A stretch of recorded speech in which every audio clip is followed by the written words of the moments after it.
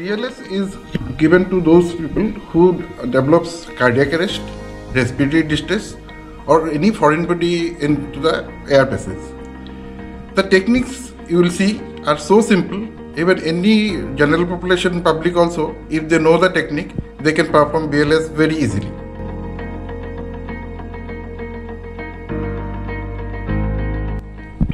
Now, what is cardiac arrest? Cardiac arrest is a situation where the heart is unable to pump blood to the vital organs like the brain, heart, or the kidney. The most important organ who suffers in cardiac arrest is our brain, because we know the brain controls the entire activity of the body. So during cardiac arrest, another problem is the timing is very short. It is just 4 to 6 minutes. If it is more than 4 to 6 minutes, then the brain cells become permanently damaged and they never revives. So this is the reason we should know how to do BLS, number one, and we should do the BLS immediately, because our hospitals are not near to the houses. So during any cardiac arrest event happens at home or in a public places, if you know how to do the BLS, you can initiate the BLS and bring the victim to the hospitals. Let's take a scenario to understand the techniques of BLS. Suppose in a public place somebody has suddenly collapsed, then how to provide BLS to that victim, she will demonstrate. Now first she should ensure that the scene is safe, then she will check for the response of the victim. Hello. Now since there is no response, then she will check the breathing and as well as circulation of the patient. For that, she will put fingers in the neck where our vessels to the blood vessels to the brain is there. So she will check breathing, and same time she will see whether the chest is doing any movement or not. If chest is also not moving, there is no pulse and there is no response, we will understand that the victim is in cardiac arrest. The next thing she will do is she will call for help. Does anyone call for the emergency response team? First, we have to identify the midline between the chest, and we have to keep this part of the hand here, which will be the dominant hand, and the other hand we should interlock with each other, and we have to give chest compression in between the chest in the sternum part. We have to start CPR immediately. So she will do 30 chest compression like this, and she will give 2 breaths. Now she will demonstrate how to give breath to the victim. She will take a plain, clean piece of cloth, put it over the victim's lip, close the nostril of the victim, and other hand will be utilized to lift the chin. Then she will take a normal breath and she will blow out that breath over the patient's mouth. She will do it like twice. She will do it again. We have to lift the chin like this, and we have to take a normal breath and we have to blow it. So 30 chest compression followed by 2 rescue breaths are the main component of the BLS. Now as you have seen how to do 30 chest compression and 2 breaths, now this cycle will be repeating for 5 cycles, and after every 5 cycles we will try to see whether the victim has regained consciousness or not. If the victim is still unconscious or unresponsive, we will continue this 30:2 compression and for 5 cycles more, and or till the help arrives.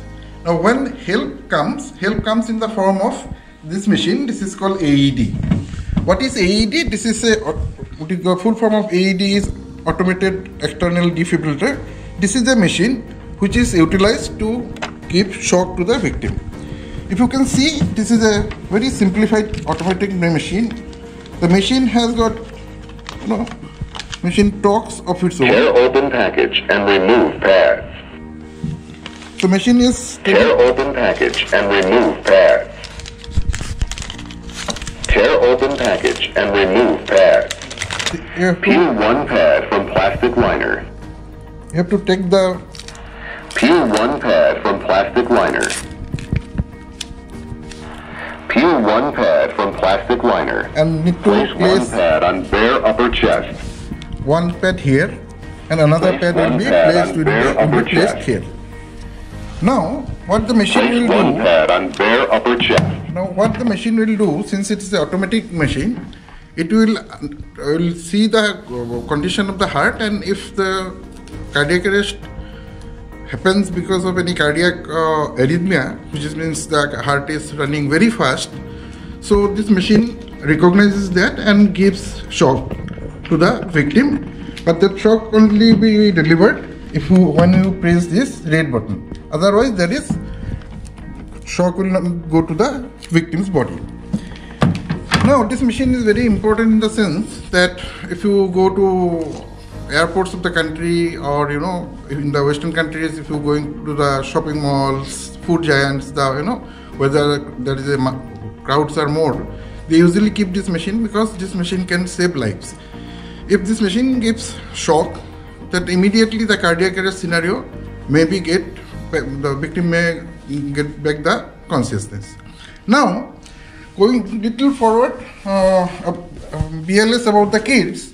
Now she will demonstrate for the kids how to give CPR. So she will hold the kid's head with one hand, and she will be utilizing her other hand, two finger in the same area, and will give chest compression as you can see in the video.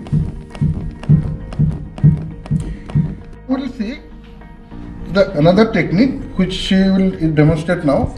This is called two-thumb hand inserting method, where in the back both the fingers should touch each other, and in the front, so the two thumbs will give chest compression at the same place where we have given chest compression little bit ago. Now let's talk little bit about choking. In choking, what happens when if we while eating solid food, the food may enter into our airway, that is the windpipe, which is also known as trachea. In this situation, what happens is if the solid food goes to the food pipe, instead of food pipe goes to the airway, the victim is unable to talk because the starting point of the trachea is the vocal cord, which we utilize for talking. Now, suppose somebody is eating solid food and by mistake it has gone to the air spaces. What will happen is the victim cannot speak, and victim actually does a posture like you can see him to show that there is something wrong in the throat. Now, to relieve this choking, what we do is we have to stand in the back. Look at my hand. One hand is open, one hand is closed. I'll keep my hand exactly into the area where our bones ends and the soft abdomen starts. We'll keep the hand here like this, and then we'll do the victim like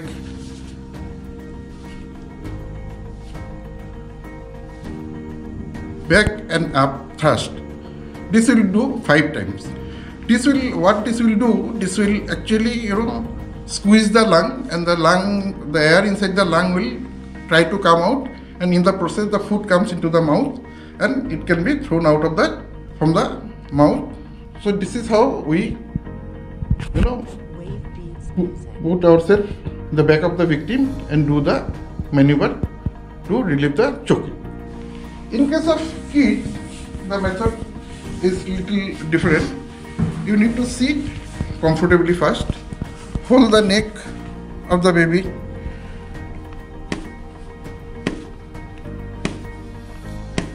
five times, and again turn the deep back and utilize your hand, the back of the chest.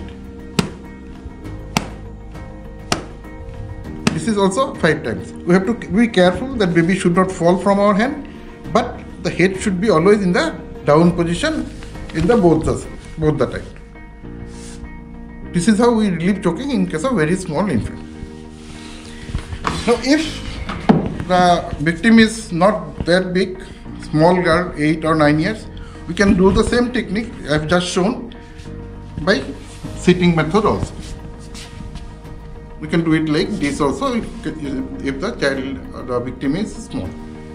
Now, I want to summarize what we have learned in this session. The first thing is we understood that who can provide BLS. BLS can be provided by anybody. It is the general population, the healthcare providers, anybody can provide. It is just basic the technique. You need to know how to do that. Number one. Second, we also come to know that what is cardiac arrest and what is the subsequent effect of cardiac arrest in our body. So, starting BLS quickly saves a life, and it should be learned by everybody because with these simple techniques we can save lives. Now, in this session, we also know we discuss about the machine called AED, which is again a lifesaver machine. Should be available in all the crowded places, and also sometimes we have also seen how to give chest compression to the babies.